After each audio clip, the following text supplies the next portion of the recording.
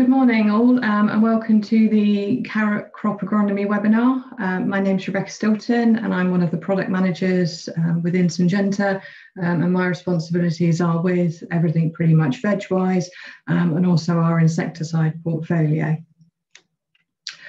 So this morning you'll hear from myself. I'll give you a bit of a quick product update, then I'll hand over to Michael Tait, who will take us through a fungicide update for carrots, and then we'll finish off with Max Newbert, who will give us some insecticide and sustainability information. So just a few housekeeping. So you may have noticed that we are recording this webinar, and this webinar will be put onto our YouTube channel and made available for people, and we would request that you refrain from recording it in any other way because it will be fully available on YouTube. We thoroughly encourage questions, but we would ask that you use the Q&A function, which you will find at the bottom of your screen. If it's not already visible, if you hover your mouse towards the bottom of the screen, you should see a bar come up, and you'll see this Q&A box. If you type your questions in there, and then I'll facilitate answering those with myself and the other two presenters at the end of the presentations.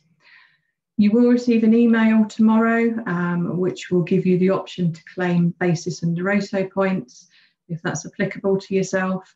And there'll also be a link to a small feedback questionnaire. It's only half a dozen or so questions that we'd really appreciate if you could complete that, because that helps us shape meetings going forwards. So without further ado, I'll jump into the product and regulatory update. So just an FYI on a few products that I've got coming through to the veg portfolio. We have a product called Arondis Plus, which we're co-packing with Amistar, and that's going to be available for sales this year. Unfortunately, not in carrots. At the minute, we're looking at bringing this into onions and lettuce. So if you have any interest in those areas, then this is available for sale this year. We're still awaiting the Wave 2 registrations for Maxim 480FS, which is a fludioxonil-based seed treatment. We're hoping that we finally get the approval through for this year, but we've been promised it by CRD for quite a while now. We do have a new fungicide, Adepidin, which is an SDHI-based fungicide that's undergoing registration at the moment, which we'll be introducing initially into brassica and carrot crops, which Michael will give you a couple of slides on shortly, that we're hoping to have registration for that circa, actually that's wrong on there, that should be 2022. We've managed to improve it, so that's quicker than I've indicated on there. And we've also got a bacillus-based product, Tait, that we've had registration for a little while now, that's in predominantly vines and some glasshouse crops. That we're investigating its use into outdoor crops now. So there's potential for EMU opportunities with that. Just a quick couple of words on some regulatory problems, as I'm sure, well, I hope you're all acutely aware that there's some changes coming up with metalaxyl seed treatment. So when the AI was renewed in Europe last year, it was deemed that the seed treatments would only be able to be used in glasshouse greenhouse, which is permanent protection with full enclosure, from the 1st of June this year. At the moment, this deadline still stands, and we are trying to work with CRD as fast as they will allow to try and see what our options are here. But at the minute, the date of the 1st of June for greenhouse use only stands. But if you've got any questions on that, then please put them in the Q&A box, and we'll address them later. For information, there's no change to the foliar uses of SL567A. However, it is undergoing re-registration in GB at the moment, further to the active ingredient being renewed within Europe. Mancozeb, just a couple of words on Mancozeb. This isn't our active ingredient, but we do have products where it's used in mixture, Fubel Gold, for example. So you may be aware that CRD HSE decided not to enforce the regulation that Europe have that came in on the 4th of January. And they've actually extended the active ingredient mancozeb for 3 years. So the expiry of that active ingredient is now the 31st of January 2024. To caveat this, HSE CRD have retained the right to actually review that active in substance earlier. So although the end of the deadline is that January 2024, at the minute they do reserve the right to change that to an earlier date. Just a quick word on what's happening with active substance renewals and product renewals now we've left Europe. So as you're probably aware that within Great Britain, GB, we now take responsibility for our own regulatory decisions, which basically means that the CRD are operating on their own. They don't have to wait for EFSA or SCOPAF or any of those committees to make decisions. They can make them on their own alongside EPCA. What they're doing at the moment to buy themselves a bit of time, because they're very much backlogged at the minute, is that any active substance that expires within the next 3-year period, they are giving that a 3-year extension. So no matter what date within the next 3-year period it expires, they will extend it for a further 3 years just to buy themselves a little bit more time. But if you cast your mind back to what I've just said about mancozeb, even though they will extend it for 3 years, they will still reserve the right to call it in earlier if they see fit. Something to be mindful of that's also a quirk of us leaving Europe is the free movement of seed post-Brexit. See, until, well, previously we've been able to move treated seed freely between countries. That is going to come to a stop. So we have until the 31st of December 2023 to continue as we are with free movement of seed. However, after this date, if you wish to bring a seed into the country with a seed treatment on it, then that seed treatment has to have a registration within GB, not only for the product, but also for the crop that you're bringing it on. So that's something that people need to be mindful of, especially with these minor crops, where there may not be registrations, etc., in place for those. So as I said, if you have any questions, please put them into the Q&A box. But without further ado, I will ask Michael to share his presentation, and he'll give you a fungicide update.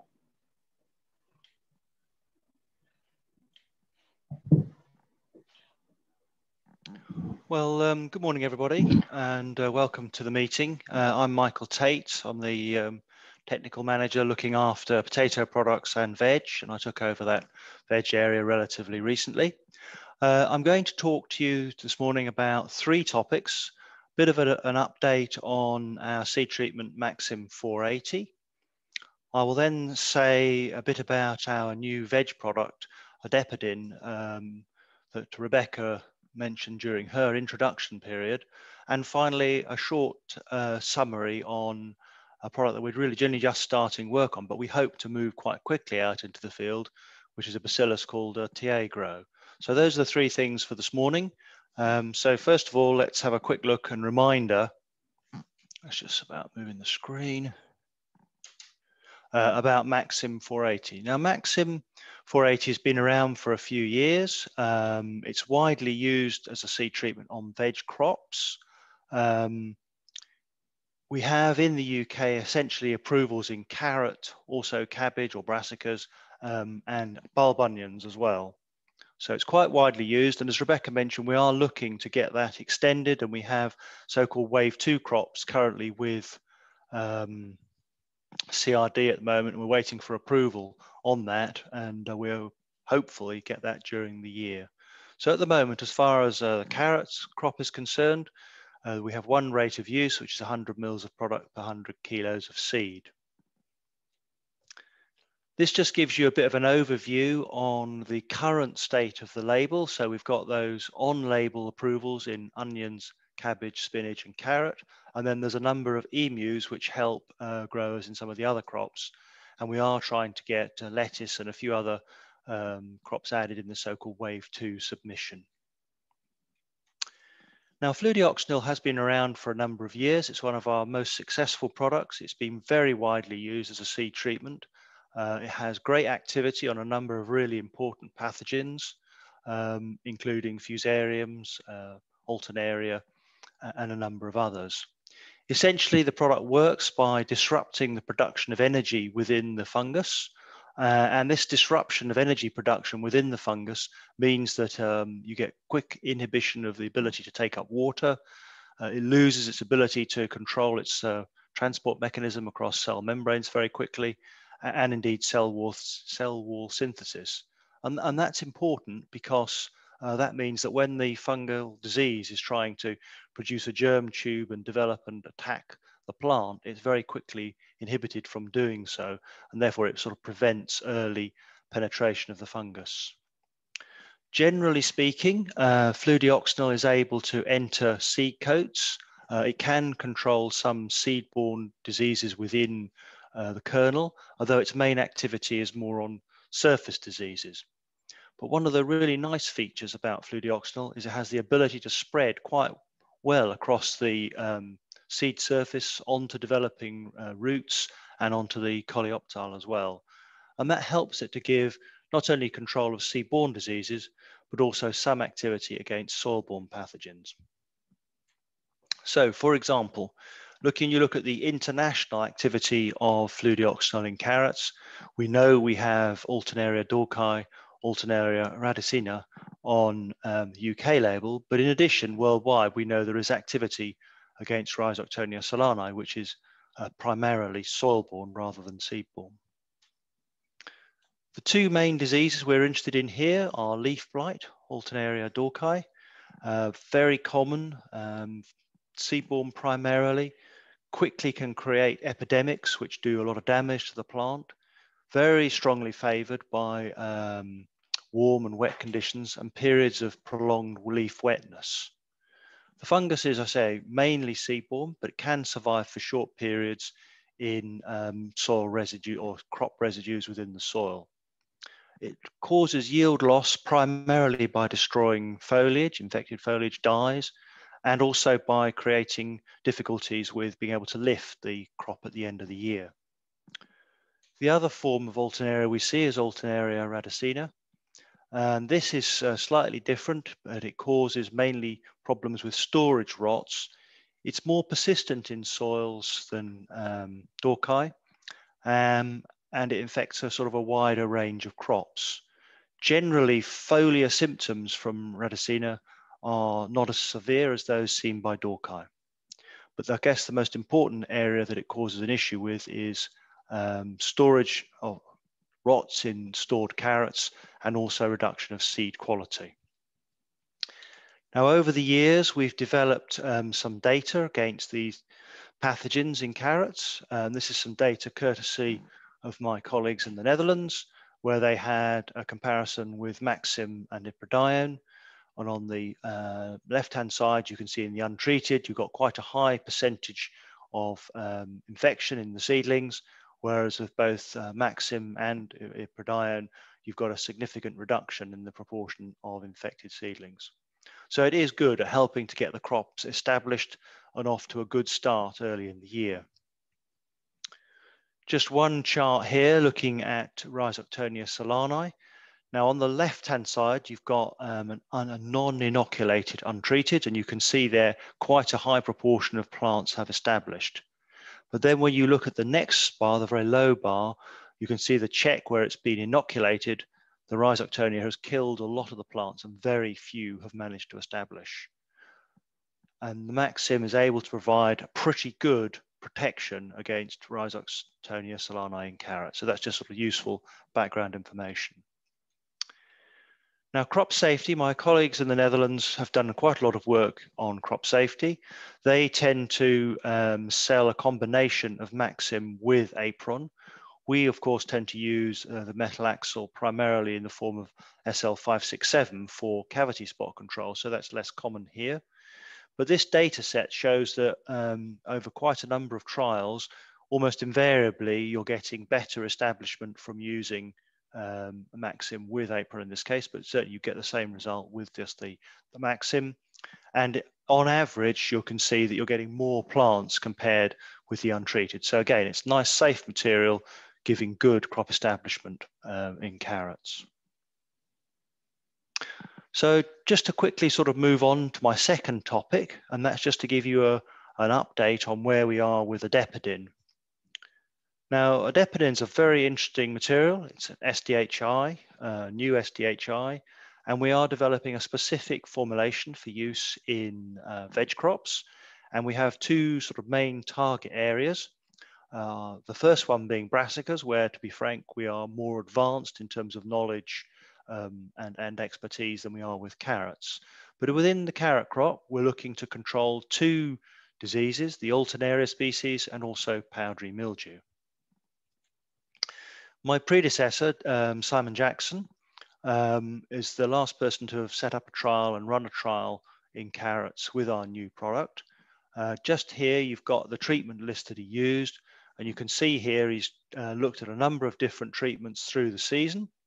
But on line 7, you've got a complete program of our new adepidine-based material all the way through the year. Now, that is not the way in practice that it would actually be used. And line 9 gives you a much better idea of how in practice we would be likely to recommend the use of our new product in the carrot crop. So in alternation and probably including a switch at some point. In that year, they didn't get any disease with Alternaria, but they did get some quite nice results on powdery mildew. And you can see in this that most of the products have worked quite well. This coded product didn't work, but to be frank, we didn't expect it would have activity against powdery mildew. And the powdery mildew that turned up in the trial was a bit of a surprise. But you can see here that the new adepidine-based product has worked quite well. And in this combination with Amistar Top and also with Switch in a program, it's given a really superb result. So this is a kind of work in progress, planning to do some more trial work during the coming season. And hopefully by this time next year, we will have some Alternaria results to show you from the UK. I think I've covered most of that. I say our first sort of crop target will be in the brassicas and carrots following on from that. Just to say a few words about Tiagro. And Tiagro is a bacillus material. And like many companies, we're increasingly interested in finding biologically active materials like this, bacillus, fungi, whatever, that can help in crop protection and can offer alternatives to the synthetic chemistry that we've benefited so much from in the last sort of 40 years.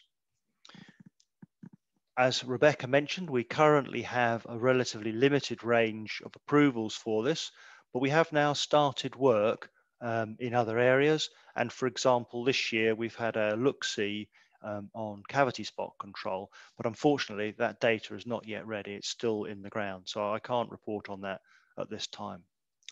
Just thought it would be useful to again highlight the crops where the product is currently approved in the UK, and where, as I say, we are hoping to go out into a number of other vegetable crops in the near future, assuming that the trials that we carry out are successful. And similar work is actually being done at this time in the Netherlands and other close continental countries. Just a few words about the mode of action to give you some idea of how this is working. This is a generalized view on the mode of action, not specific to carrot. It may be that in the carrot crop, some of these modes of action are more important than others. But just to sort of summarize, when you put the Tiagro into a tank, it then spores then find themselves in an environment, they multiply up, and they're then applied in a spray solution to the surface that you're trying to protect. And the way that this works is threefold. One of these is through competition. The bacillus multiplies on the leaf surface. In this case, the example is a grape leaf, and basically it denies space to the pathogenic fungi that are trying to attack the leaf. Basically, it takes up space on the leaf, so there is no room for the fungus to become established. So that's one way that we know that it works. The second way is through release of metabolites, which are toxic to the attacking pathogen. So on the left-hand side there, you can see 3 different diseases really becoming rampant on that agar plate. Whereas on the right-hand side, we've got a stripe or a Y shape of TA grow that has been put on there. And basically, it's then producing metabolites which are inhibiting the growth of those fungi and constraining how much they can develop. So that's the second way that it works. And the third way that it works is by induction of natural resistance. And here they've seen in tomato that you can get, following application, you can get overexpression of certain proteins, and these proteins help in biotic and abiotic resistance to disease and problems in the plant. So those are the 3 kind of known mechanisms. Whether they're all equally applicable to carrot, we need to find out, but certainly an interesting material to be working on, and we hope in the next season or so to be able to report some progress here or possibly in other crops as well, and sort of keep you posted on that. Just a final point here, that it is recognised, this third mode of action that I've mentioned here, as being able to induce host plant defence or host plant resistance to pathogen attack. It is recognised within FRAC guidelines. So that's a useful, potentially useful addition to synthetic chemistry in the future. So I've now given you a quick update on Maxim, spoken a bit about our new Adepidin product, and given you a sort of a heads up on TA Grow. I'd now like to pass on to my colleague, Dr. Max Newbert, who's going to talk to you a bit about insecticides and also about sustainability and what we're doing in that area. Thank you very much, Michael. Good morning all, and yes, as Michael said, I'm Max Newbert. So within Syngenta, I'm the technical manager for insecticides across all crops. As such, today I'll give an update around our insecticide portfolio, obviously with a focus on carrots. So just before I begin, I thought I'd do a bit like Rebecca did with the fungicide element, but do a regulatory update.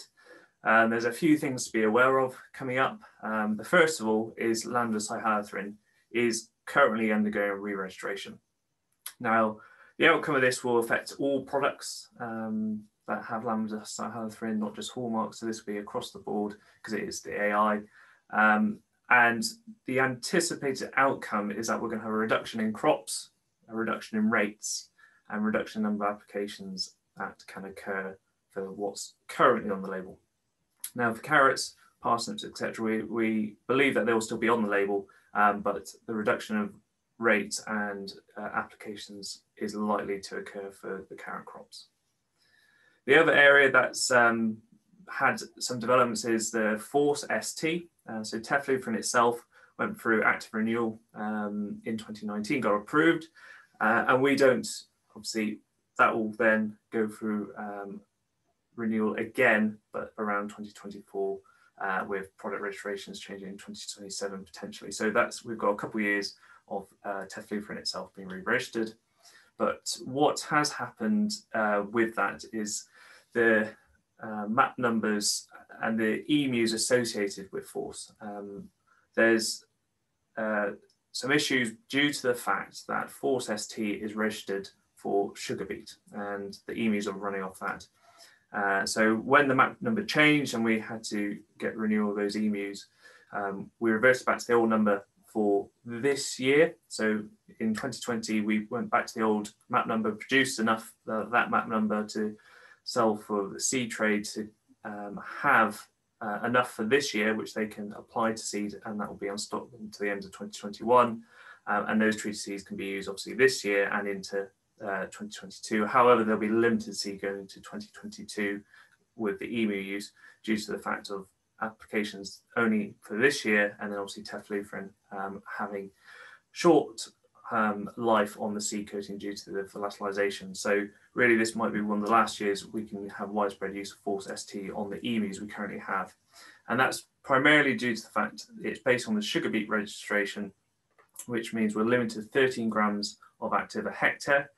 And when you think of the dose per seed rate, which the example here is going onions, but you can see we're over double that. So not only is that our first hurdle, but our second hurdle is that the Force ST for sugar beet is a pelleted seed, and that is the stipulation on the label. So going forward, we'll have to do some work with CRD for both understanding if we can use it for seed coated, film coated seed, as well as the rate that we can use in field.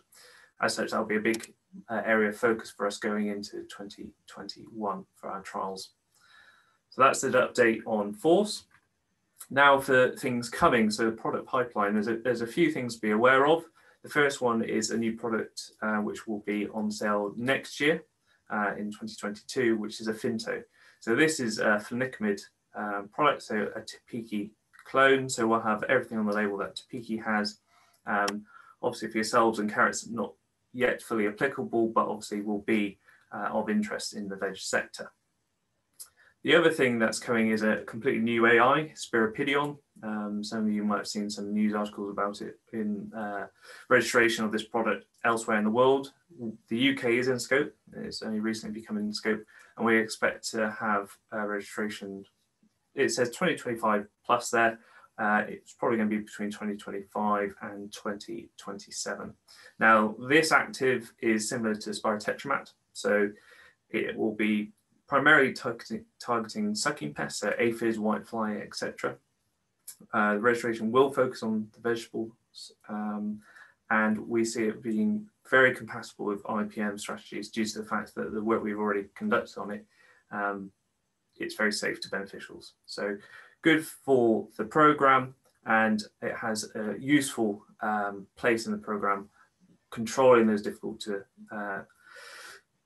resistant insects that have resistances to other chemistry. This will be a good option. So as time goes on, we do some trials in the UK, we'll update you in the future.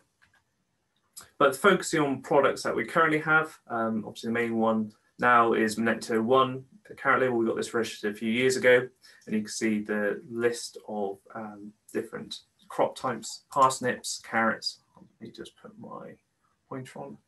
Carrots, parsnips, salsify, parsley root, horseradish, and celeriac. So on label for carrots, it is only carrot fly on the label.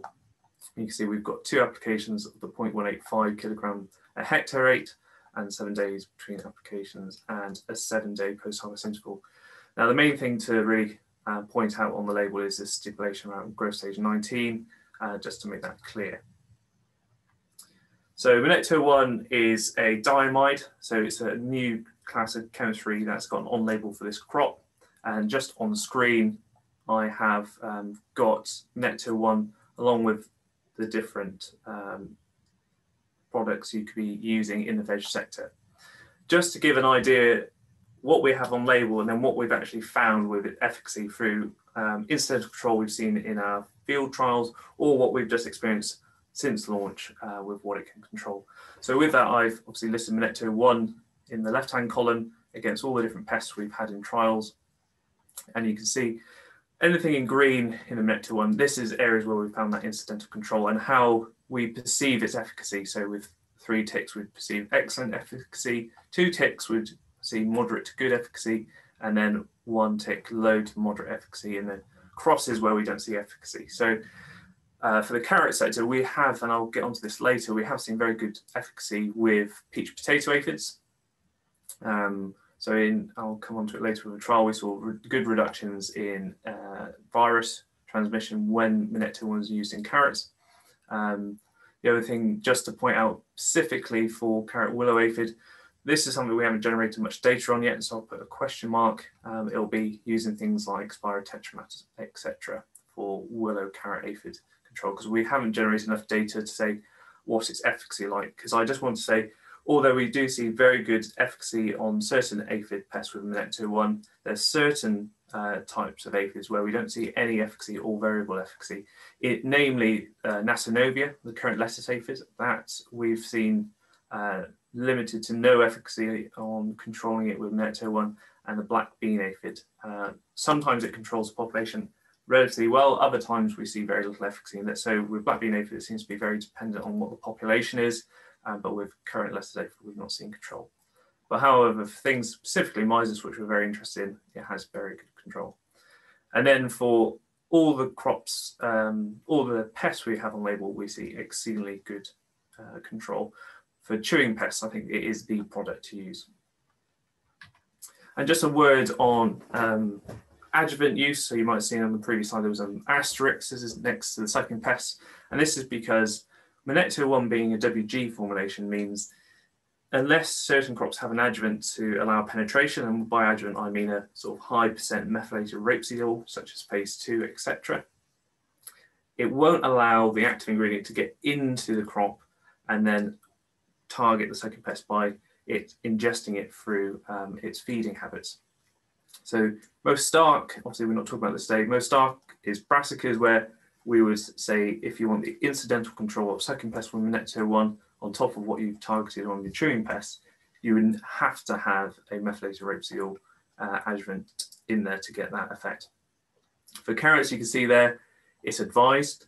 In our trials, we've seen numerical improvements in marketable yields when using adjuvants, so there's no reason not to, but unlike the brassicas, it's not necessary to get the control you'd envisage when using the product, but if you can, we do see better coverage, penetration potentially, which allows better control when using the product. Lettuce is one of the few ones where it's not necessary, just because the leaf type, etc., means it can penetrate quite easily. So we don't really haven't yet seen a case where adjuvant has necessarily increased the efficacy of Monecto-1. Things like peas, it's very much dependent on the season, really. So if it's a hot season and we've got a waxier crop, then adjuvant, I would say, is becoming more and more necessary, but you can get good efficacy without. And alliums, it's advised again, mainly because it's the standard practice, but we also get better penetration into the crown for controlling thrips. But for carrots, I would say it can improve efficacy, but it's not hugely significant when we've had it in trials, the benefits. So it's up to your discretion.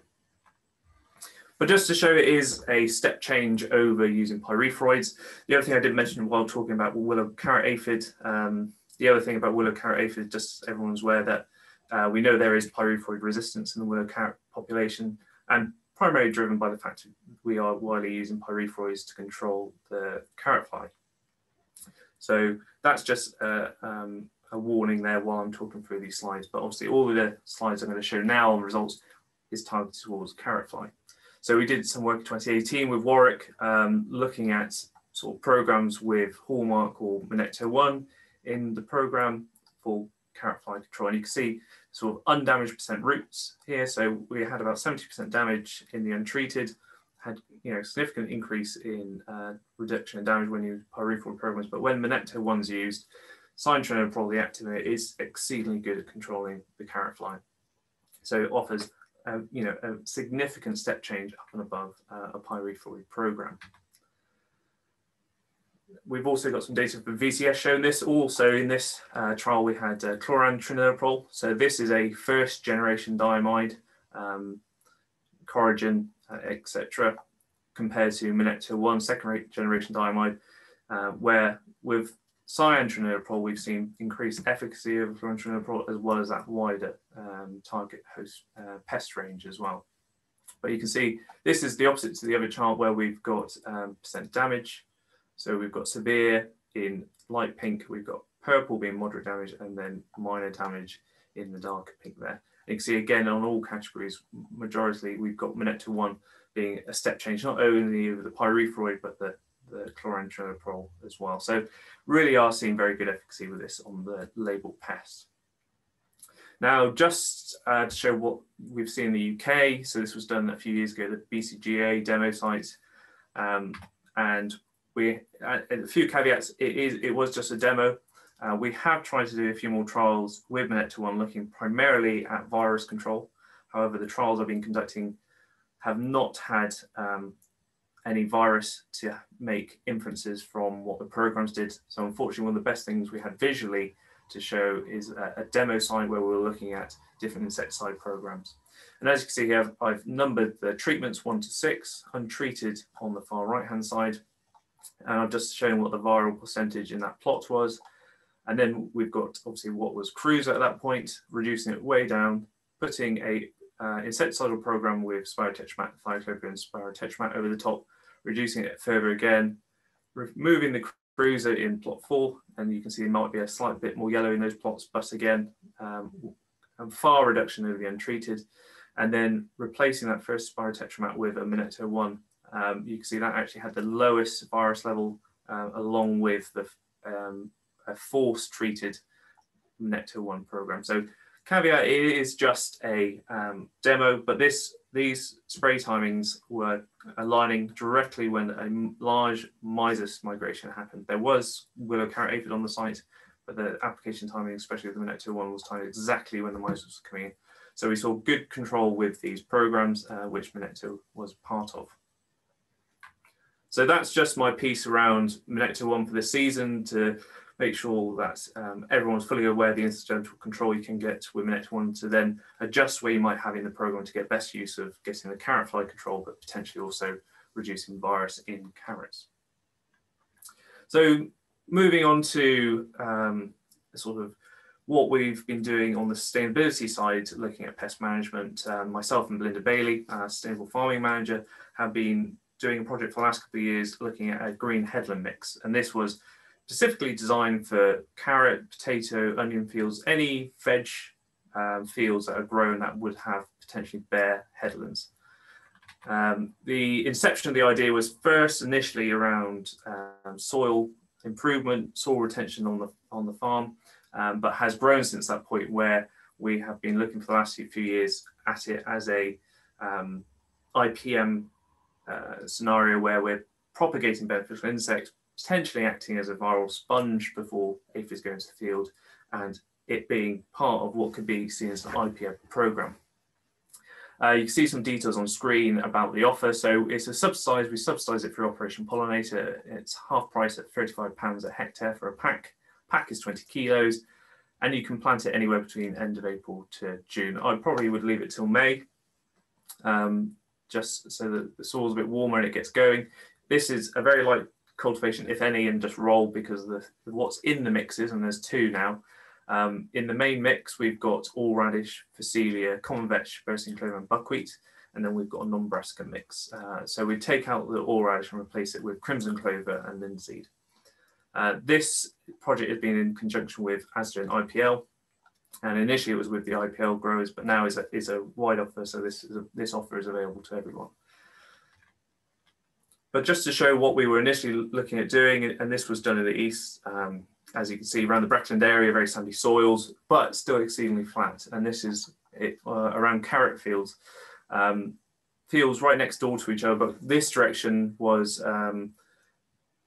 photos obviously without the headland mix, and we're having, especially with irrigation, if you have irrigation around certain crops, it's having an effect, if you look on the right hand side, reducing the runoff, making the soil drier and increasing permeability.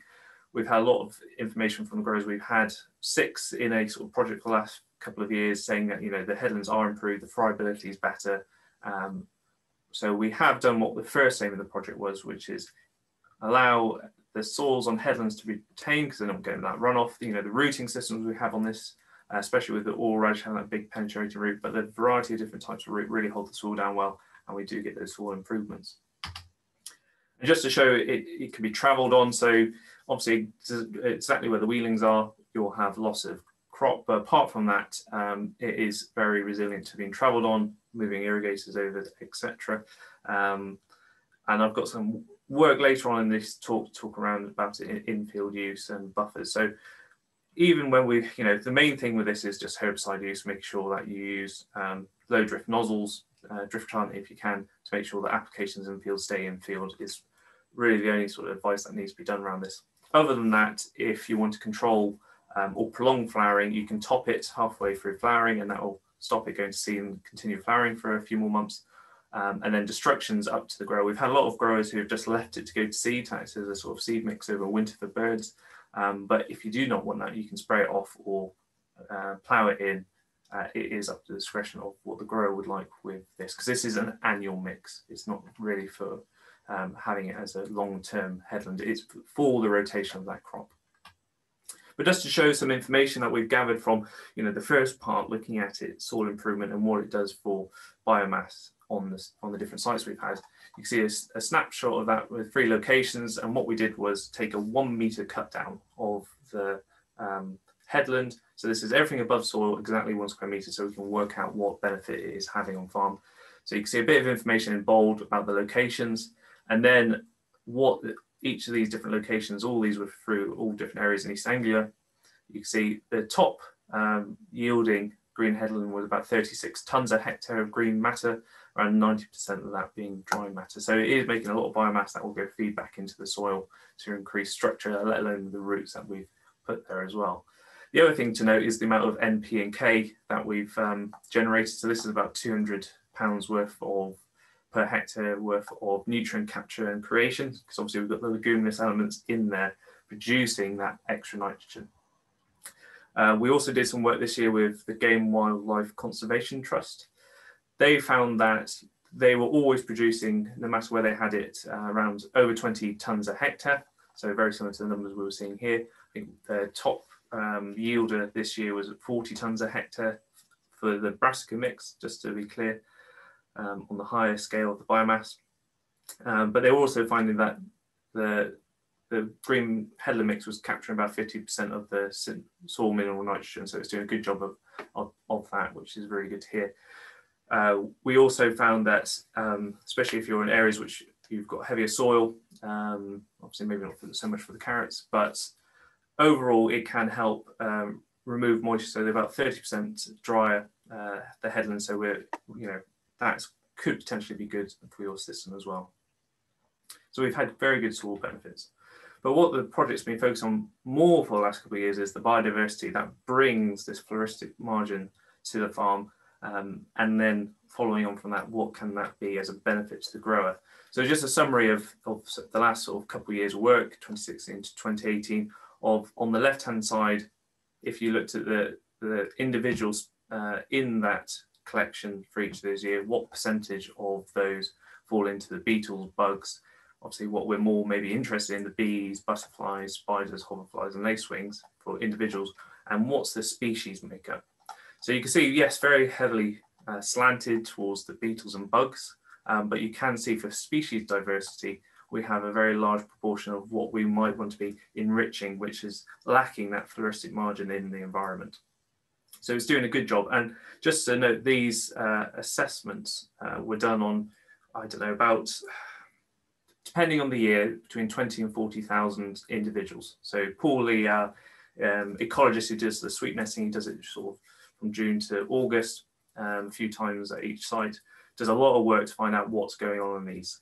The other things to note, in all the results we've had so far, we've not been finding carrot fly in these mix. And you probably wouldn't expect it because we don't have umbellifers, so there wouldn't be that attraction. Also for aphids, we've not found those in the sweep netting. The only time I've really been seeing aphids in the mix is late into the autumn if the mix is left to keep on going, and we see some mealy cabbage aphid go on the brassicas in the mix. So obviously going to the non-brassica mix, you wouldn't have that either.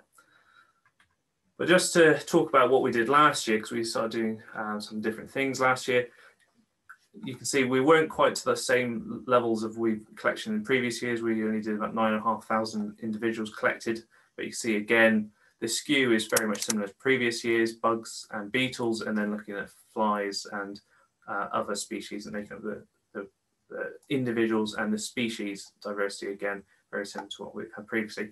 But the reason we did a slightly different this year, because we were trying to look at how the green headland mix compares to what would be a long-term habitat. So just say if you had a grass margin, what's the difference? So you can see here, we've split up all those individuals if they were found in the green headland or if they were found in the grass margin on the different sites. So you can see we did those 6 sites again. And you can see the amount of species in blue there, the dots, total number of specimens. And yes, because it's not a long-term habitat, we potentially have lower number of species diversity. But what we do have is a doubling of the specimens. And what we're creating with these short-term manual mixes is a short-term temporary habitat, so which has a lot of food sources for the pollinators and nectar-driven species. So although maybe it hasn't got the wide total species as a long-term habitat, we're bringing a lot of insects in short-term to give them that food and energy source, because this is definitely an enrichment of the environment. So this is the kind of results we wanted to see actually from a short-term project like this. The other thing is we can break it down into what sorts of species they were in the two mixes. So you can see that again in the grass margin, we're much higher towards the margin, towards the beetles and the bugs. Now this supports other work carried out in the industry.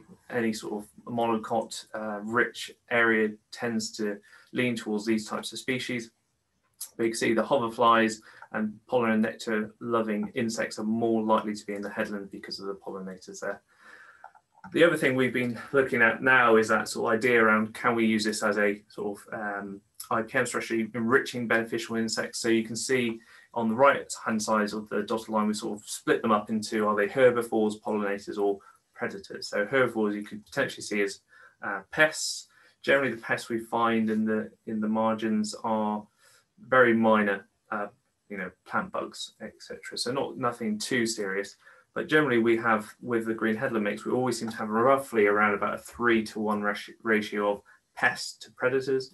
So initially you say, okay, well, 3 times the amount of pests to predators sounds like a bad proportion. Actually, that's incredibly good and high for the predator side, because you have to imagine each predator species can eat up to 120 pests per individual.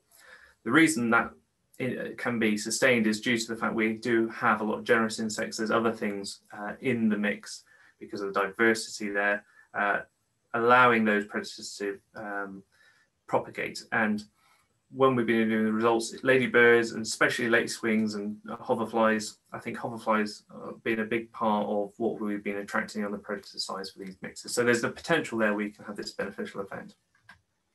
And just to show, this very much is an enrichment of your local ecology. It's nothing to do with the crop.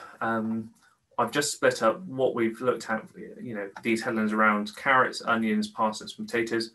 Obviously, you can see the number of margins studied. When we started, it was a big skew towards potatoes. But generally, if you look at the sort of individuals or species, mean, min, max of each thing, generally, it's not too dissimilar from each other. What it really is much more when we look at the data itself, the farm's location, the surrounding ecology, land use is much more affected on what species you attract into the headland, as you might imagine. So you're enriching what's already there. You can't necessarily change it. To change something like this, you would need 2 to 5% of your land use in a scheme of some form, enriching the environment to have a very long-term effect, and that would have to be year on year. So all this can do is have a short-term benefit to your local ecology and increase biodiversity. Through this, obviously, we've also been finding a lot of rare notable species, especially on the pollinator side, and those are all being reported into the census. But in 2018, that was when we started to look at, can this act as a viral filter? One, if we know that aphids generally will be coming into a field from the headland and moving in. So if they're moving through the headland, because we don't have any of the species that might cause propagation of certain viruses, does it act as a viral filter if they're non-persistent? So enough time for the aphid to move through, lose the virus when it started, and then get to the field, so they're inert in a way. Or the beneficial propagation, does that have an effect of reducing the aphid pressure? Particularly, that was what we were concerned about. So 2018, we did a study in carrots where we were doing a hectare in the field without a headland, a hectare study in a field with the headland, making notes of where the location of beneficials were found. And it was very notable the amount of beneficials and penetration we're getting in the field with the headland compared to the one we didn't have. And then when we came to look at the virus itself, we did have a 70% reduction in viral symptoms in that year. However, the caveat was a very low viral symptom year. So pinch of salt on that, but all our data suggests it's definitely not what some people are concerned with is causing a larger problem than having just a bare headland. And just visually here, you can see the biomass we were getting in the headlands itself, 5 meters into the field that had the headland, 5 meters into a field that didn't have the headland. Then there was this was a consistent trend that we were always having more biodiversity or more biomass of insect life. And as we said previously, not bad pests or disease coming in. What it is just propagating a more diverse species, which is going to be beneficial, reducing large population explosions of aphids potentially. So this initial finding was very good. Then in 2019, I really want to see how far can we get penetration from maybe beneficials we were finding in the headland into the field themselves. So we were setting up traps in the headland, 25 meters, 50 meters, 75 meters, and 100 meters into the field. And you can see I've split out the species we were finding in the traps into pollinators in green, pests in blue, predators in red, and just generalist non-specific species in purple there. And it is quite stark. As soon as you get relatively far into the field, we just have a massive drop off. 90% reduction in species and biomass as soon as we get into the field. So if we're seeing this as an in-field effect that we want to have, you probably will have to have this on more or less every tram line, or have a mist bed between booms, etc., to have this in-field penetration. And just a visual of that, you can see here what the level of biomass we're collecting in the headland itself, and then into the field, how it drops off. And most of the stuff in the traps themselves is actually just groundsel seed, because there was a groundsel issue in the field rather than insect life. So it just is a visual to show the stark drop off. So if this is going to be an infield approach, it very much has to be very consistent and quite close together in the field.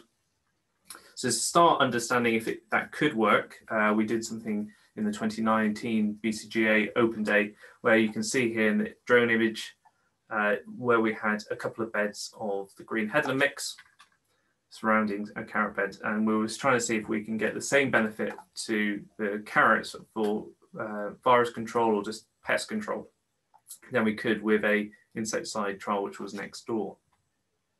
So you can see the layout here from above. Also, we were trying to maybe enhance it a bit by introducing predators such as lacewings, parasitic wasps, and ladybirds. But that was the idea of the trial. However, we might have been a bit optimistic with the results we could get, because obviously we were going to the centre of a standard trial field which had a very good insecticide treatment over the rest of it. So the virus level was very low, but overall, again, we weren't seeing any dramatic decreases in what might be a worry for some, introducing pests that wouldn't have been there because of the headland mix. So overall, very positive. The only difference was because we weren't doing the insecticide applications, we were missing some of the micronutrients we'd have put on. So that was the only difference visually for the carrot crop itself.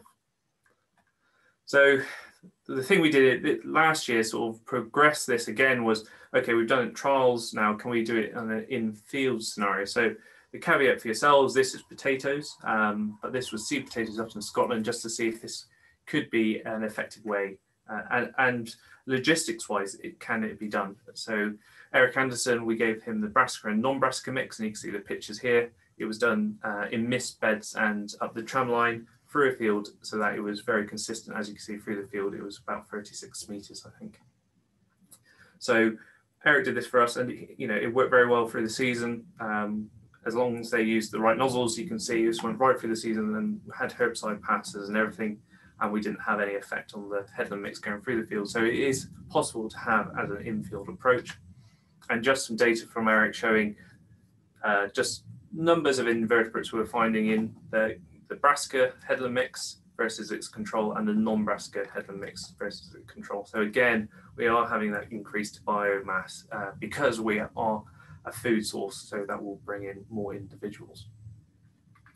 So that was just sort of an overview of what we're doing for the last few years to show that we can use this Green Headland mix as initially wanted to reduce runoff, even in very flat locations, especially if there's light soil. It works very well as if there's irrigation involved. And that will have a direct benefit to the ground, one for the soil, but also the nutrient capture is really palpable there, £200 worth, good capture of the soil mineral nitrogen as well. And then we have been doing a lot of work which all shows there's never been a detriment to the crops, and work looking at that in-field solution is going to progress. For aphids, the majority of control will likely be from the margins anyway, because of flights and how they land in the field, but could be of interest going forward. So as we get more data on that, we do plan to do some more work this year. We'll report that back. But that's everything from me, and thank you for your attention. And with that, I'll pass back to Rebecca to do the questions. Thank you. Brilliant, thanks Max. You can just stop sharing your screen for me then, hopefully all three of us, perfect, will appear. So we've had a few questions come in, but by all means, if you can type them into the Q&A box, we'll try and get through those. So the first one up is, do you have any indication of what rate reduction of lambda could be expected in carrots and parsnips? Do you want to take that or shall I? I'll leave that to you, Rebecca. Thanks. So obviously when we submitted the data package to CRD, there is the new GAP, the Good Agricultural Practice, that's been submitted in there with our suggestions to CRD. Personally, I wouldn't like to comment on what those are at the minute because experience dictates that what you put in isn't always necessarily what you get out. So I kind of wouldn't want to sit here and say it's going to be X and Y, and when it actually comes out of CRD, it's something completely different. So we'll wait on that, I'm afraid, at the minute, Ian. Another question for you, Max. How would you recommend establishing the Green Headland mix? Does it require drilling, or could it be spread on and lightly incorporated / rolled in? Yeah, so to be honest, Ian, I'd prefer the latter. Really just scattered over the top and rolled in, and that's primarily because of the clover in it. Doesn't like to be drilled deep. If you are drilling, I would do it as shallow as you possibly can, to be honest, and then roll over. Just needs consolidation between it and the seed bed, and that will do it fine. In our recommendations, we do say you can put 30 kilos of N on to start it up. However, from experiences, because we're really doing probably we ideally want about 6 meters of this to be beneficial. That's probably going to get most of it and enough of its nitrogen from field applications, to be honest, or what you're doing in field or previous practices. But it's there just in case it's a bit poorer soil and you do want it to start off well. So that's how I would do it. Thank you. And I think you pretty much answered this one, but I'll just mention it in case there is anything further to add of the distances that predators migrate from green margin into the carrot crop. Yeah, so with the data we showed, it's very we were finding them all the way into 100 meters into the crop from what we were doing, but it was 90% less than we were finding near the headland. So that drop off is incredibly rapid. To be fair, that's not surprising, because if there's not necessarily a food source for them to go to into the crop, especially if you've done a good job with insecticide programs, there's not much call for them to be there. So if you have the headland mix through the field, there's a potential that they might go there, just away from it a little bit more rapidly. From 5 to 25 meters, I think that's a big drop off just there. But 5 meters, they'll be going in to scavenge and have a look around. But it's very much the concentration will stay in the headland where the food source is. Brilliant, thank you, Max. Another question here: how do we manage the growth stage restriction, growth stage 19 for Monecto 1 in carrots? Well, by manage, you follow it, and this is all around ground interception. We know it's a pain point, and we have. Myself and Rebecca have inquired about it, but the likelihood if we do any work on it, it's not going to get better. Is the sort of outcome from that. So it's about stewardship, using it well, and is a new chemistry. And I know there's frustrations about the label when we have those two, but that is the label to follow. Brilliant. Okay, well, I think let me just check all the tabs. I think we've answered all of the. Oh no, hang on. People are typing quickly now. Is the use of pollination strips more placed for organics? With the insecticide use in conventional crops, will the potential benefits be reduced? Yes, they definitely will be. I mean, one of the future projects me and myself and Belinda Bailey are interested in doing is working with the likes of ADAS and other groups like that to establish beneficial pest threshold. So it can be a more targeted approach rather than what this is advocating, which is a more of an IPM strategy where you're using everything and it hopefully will have a benefit. As you say, if there's insecticide use, you're going to be using that will reduce them. The idea with this is that you're enriching the environment, then you might get a side benefit with this. And that's where we're going for. In the future, we're hoping to be more targeted, so you can then say how many beneficials to how many pests you have and work out where you are on the population dynamics to give you a bit better understanding of when to spray and when not to spray. We're not quite at that point yet, but I have a very strong feeling and want for that to become more of use in non-organic situations as in standard practice on farm. Brilliant, thank you, Max. Another lambda one. So there's been some discussion about lambda used in furrow on other crops. Is there an opportunity or potential for this in carrots to help counteract the loss of force? So, yes, Ian, we have got some granule type formulations coming through the pipeline, and they are looking as options if we cannot alleviate the issues with force. They will be explored as well. So that is in the total project we're looking at around this issue. So yes, we are investigating that.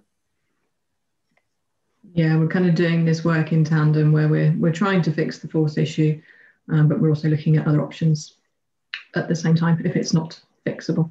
Yes. So I think that, well, that's all the questions that we have in the Q&A box. I'm just scrolling up quickly to make sure. Yep, that's all of those. So all that leaves me to do is thank you both very much for your input today. Thank you everyone who's on the line for joining in. I hope you found this event useful and enjoyable. A reminder that you'll receive an email tomorrow if you wish to claim your basis and Neroso points. Hopefully you're familiar with how to do that by now with all the webinars that are happening. And you'll also receive a link to a survey that we would be very grateful if you could just answer the half a dozen questions so we can see what kind of things you guys want to hear about in the future and all of that. So without further ado, thank you both. I hope you all have a good day and hope to see you in person soon. Thank you, then. Thank you very much, everybody. Cheers.